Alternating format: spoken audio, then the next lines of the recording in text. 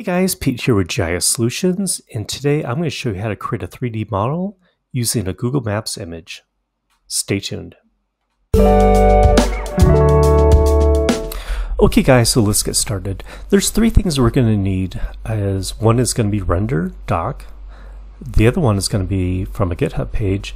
We're going to get the MapsModelsImporter. And finally, Blender. It's very important that we pull particular versions on all three for this to work. Otherwise, it might not work. I've tried several different ways, different combinations of versions, and some work and some don't. So that's a big caveat here. So with RenderDoc, and I'll leave all the links in the descriptions down below, as well as the versions that I'm using. We'll go over here to other builds, and the version I'm using is 1.16.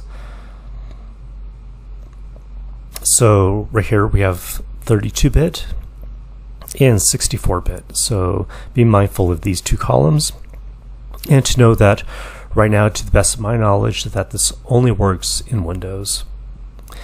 So I have 64-bit, so I'll be pulling from the middle column here, and we just scroll down to version 1.17. Okay, I already have it installed, but what I would do is just click this installer and download that and install it. And the next thing we need is this MapsModelsImporter, and by all means we'll give credit to the person who put this all together, and you can certainly donate to help them for all the hard work that they've done. So the version we're going to use is 0.40.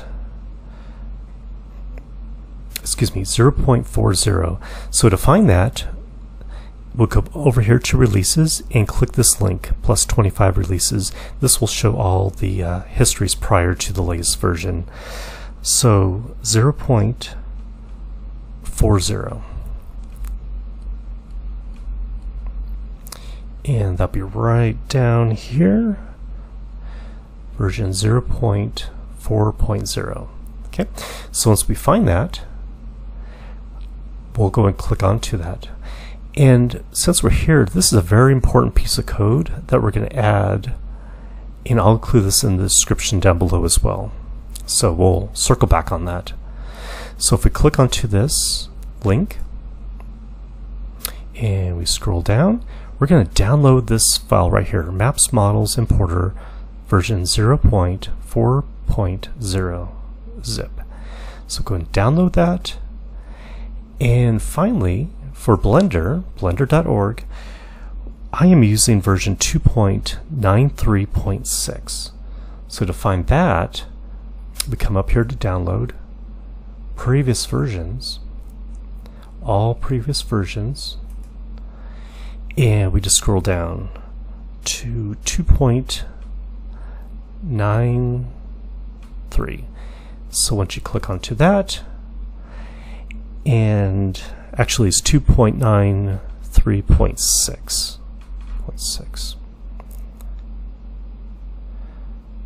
And I have Windows 64, so I downloaded this zip file right here, 2.93.6, and installed it. Alright, so we could go ahead and... Oh, and the important thing here is we need to close out of Google Chrome altogether. Otherwise, this will not work. So I'm going to close out.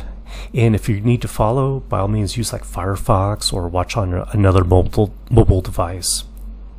Okay, so the next thing we need to do is find in your program files where you have Google Chrome. In my instance, it's under C Program Files, Google Chrome Applications, and that's where my executable is right here. And if you recall, there was that snippet of code from that GitHub site.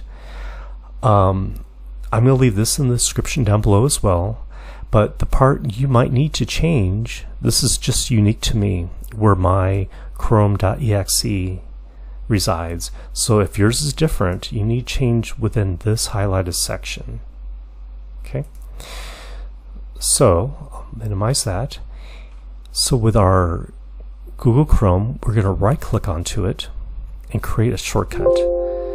Go and say yes to this. It's basically saying that you can't create another shortcut within this folder, but you could create it on the desktop, and that's what we want to do. So go and say yes. I have two screens, so I'm just going to pull this over. Now what we need to do is right click onto this shortcuts, go to properties. Under target here, if you just click in there, do Control A to select everything and delete. And we want to copy this code, and remember to change this portion right here to match what you have personally, otherwise it won't work. And I'm going to paste that. When I apply, you'll see that the icon changes to a command prompt icon. So what we're going to do now is double click onto that, and you'll see that I have a window that's blank. Also, there was a small window that popped up. It's going to generate a unique ID, and this is going to be different from what you'll have. So keep that in mind. So we'll keep that here, and let's go ahead and open our RenderDoc. And again, I'm using version 1.16. What I'm going to do is go to inject into process, but this might not be visible offhand. So what we need to do is go to tools, settings, under general, be sure that this box here is checked. It wasn't when I downloaded it, I had to check it. Enable process injection. And it says restart required, which is true. Once you select onto that, say OK, close out of the program, open it back up, and then you should see this right here under File, Inject into Process. And what we're going to do is that little ID that popped up here, we're going to add that. So 34544. So I'm going to put right here 34544. And what I'm going to do is select onto that. I'm going to double click onto it. And the status says that it has been established. So that's a good thing. So we'll go back to that little window and I'll say OK. So this browser now is in a debugger state. So I'll go and open that up, and I'm going to go to my Google Map. Okay, so under layers, we want to click on more, and we want to make sure that we're in the 3D view, the globe view, and we'll go to satellite imagery, and we'll close out of that. And what I'm going to do is zoom into an area of interest.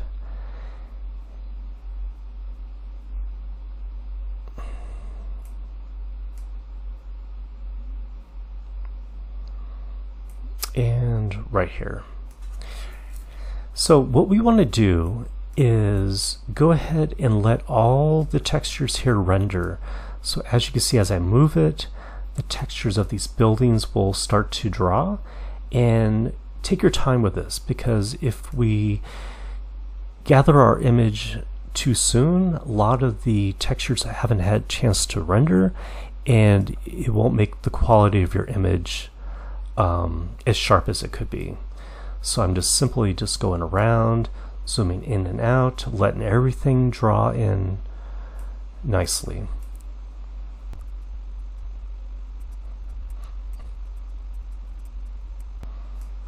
Okay, so I have most of what I want rendered here, and don't worry about these little icons, they're not going to come in on your photo. And finally, when you have go ahead and set the Google Maps to where you want to have the image taken, and I want to have it right about here. Okay, so we'll come back over here to our RenderDocs, and we're going to click onto this right here where it says capture frames immediately. And what we got to do is kind of move this around a little bit, and you can see it right here. Now you'll notice it's about 53.5 megabytes. That's kind of standard from when I've been playing around. So it's, it's a decent size file. If you double click onto this, it will load. And then we will want to do is go to File, Save Capture As, and go and just put into whatever file folder you like, but make sure it's has this extension, the RDC. Okay, and go and click Save, and we're done with that. In Blender, once you have it open, you could delete that default cube.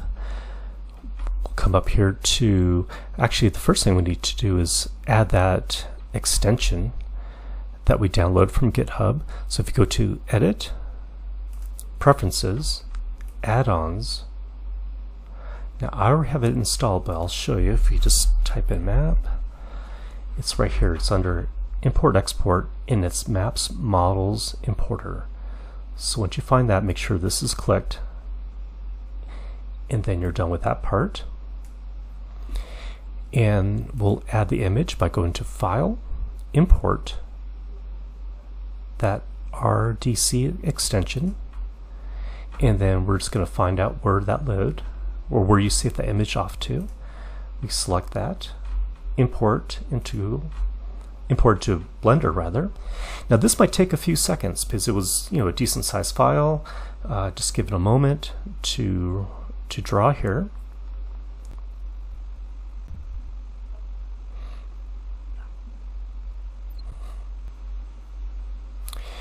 And here's our image.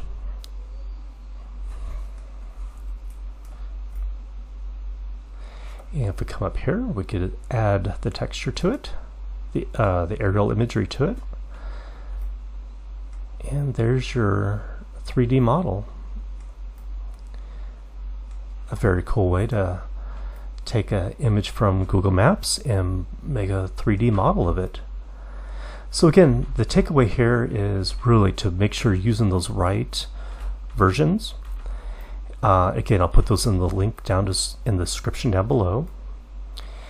Also, that you have closed all of your Google Chrome windows, and you've added this part right here into that copy of your Google Chrome that's on the desktop, and it's pointing to where that executable is on your desktop.